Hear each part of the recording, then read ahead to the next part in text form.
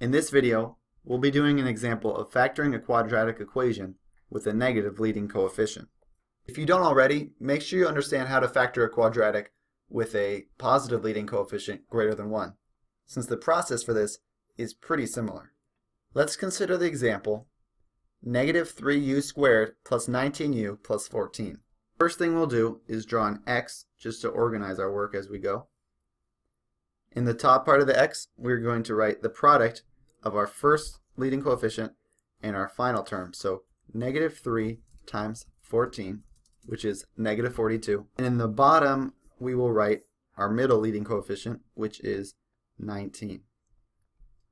Now we have to think of what are two numbers that multiply to negative 42 and add up to 19. Let's list the factors of negative 42. Since negative 42 is a negative number, we know that if we're taking two factors and multiplying them, one will need to be negative and one will be positive. So let's list all of the possible pairs of factors that multiply to negative 42. We could take negative 1 times positive 42, or positive 1 times negative 42. There's also negative 2 times 21, or positive 2 times negative 21.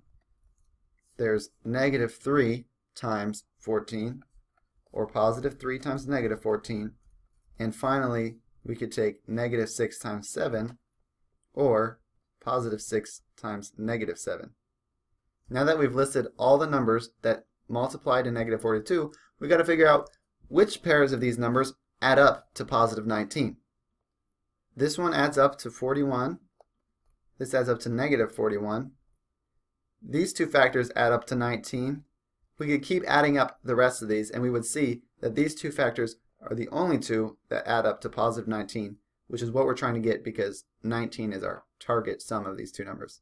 Now that we've found these two numbers, we can add them into our x here just to stay organized.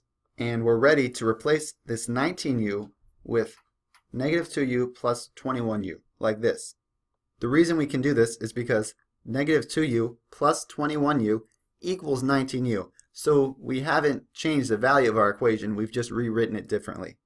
At this point, we find the greatest common factor of our first two terms and factor that out, and then we do the same for our last two terms. Looking at our first two terms, the greatest common factor of these two terms is negative u. So let's factor out a negative u. Negative 3u squared divided by negative u leaves us with just 3u, and negative 2u divided by negative u leaves us with 2. Now that we've factored our first pair of terms, let's do the same to our second pair of terms. The greatest common factor of 21u and 14 is 7, positive 7. So we're going to factor out positive 7 from both of those terms. In our first term here, 21u divided by 7 is 3u, and the second term, 14 divided by 7, is 2. Our final step, now that we have these two identical factors in each term, is to factor 3u plus 2 out of both of these added terms. This gives us negative u plus 7. And that is our final answer. Now, just for the sake of curiosity, what would have happened if instead of factoring out a negative u from these first two terms, we had just factored out a positive u? Let's see what would have happened. Then, from these first two terms, we would have u times negative 3u plus negative 2. Now we can factor out our second term. Before, we factored out a 7 from both 21u and 14. However, if we do that again, then we would be left with 3u plus 2, just like we had before, and our two factors would not match each other. So, we can factor out a negative 7, and then, when we factor out the negative 7, 21u divided by negative 7 is negative 3u, and 14 divided by negative 7 is negative 2. Now we can factor out negative 3u plus negative 2, similar to what we did before, and that leaves us with a final answer of negative 3u plus negative 2 times u minus 7. Now you might object and say, this is not the same as our original answer. Let's think about this. 3u plus 2 times negative 1 is negative 3u minus 2. And negative u plus 7 times negative 1 is positive u minus 7.